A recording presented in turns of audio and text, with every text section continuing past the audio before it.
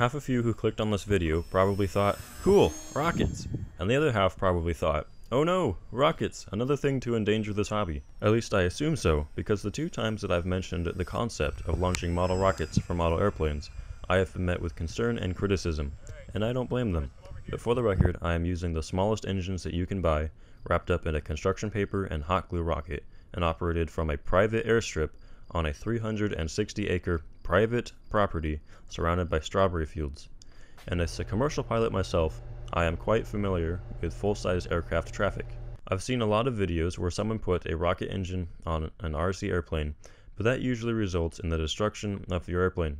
Either way, rockets fulfill some kind of inner human desire. To make the rockets is really simple. You just tack the engine onto a rectangular piece of construction paper and roll it up and glue it shut. Then I made a little cone and glued that on the top, and of course this rocket needs some fins.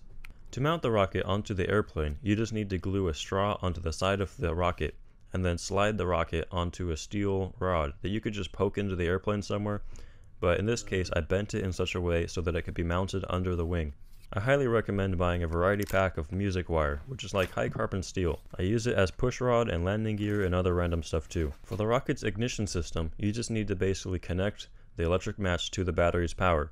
I've tested both 2-cell and 3-cell LiPo batteries, and to control when the rocket actually launches, you need to stick a switch in there. I have used a physical switch and a servo before, but that was a pain in the butt. Then I found this radio controlled relay switch, which just has a servo plug that you can plug right into the airplane's receiver. I used channel 5 of my 6-channel radio system, so that all I need to do is flip the switch on my transmitter. This can be used to control all sorts of things. So here's how the rocket gets installed onto the airplane. Gotta add motion to them somehow. Movies and pictures. Well, I said movies, or pictures in movies. Exactly, that's different. The airplane is just the wing from my bird whale strapped onto a simple foam board tube. You want to do a test? Yeah. Okay.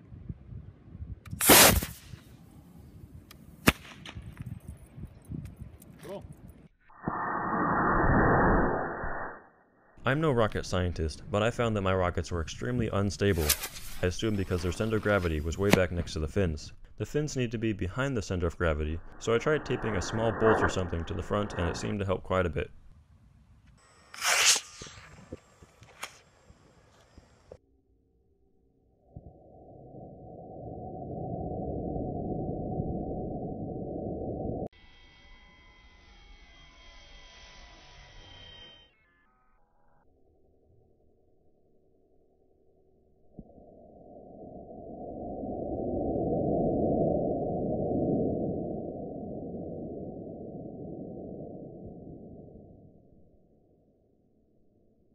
After I finished launching all my rockets, I busted out the old chainsaw plane, which is a ton of fun to fly down here on the full-size grass runway.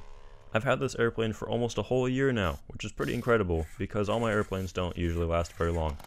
I made a separate video just bringing you all up to date on how the airplane has been doing after a year, and footage from flying it here if you want to check it out.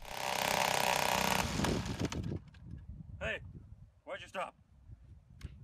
You're not supposed to just work right away, that's ridiculous.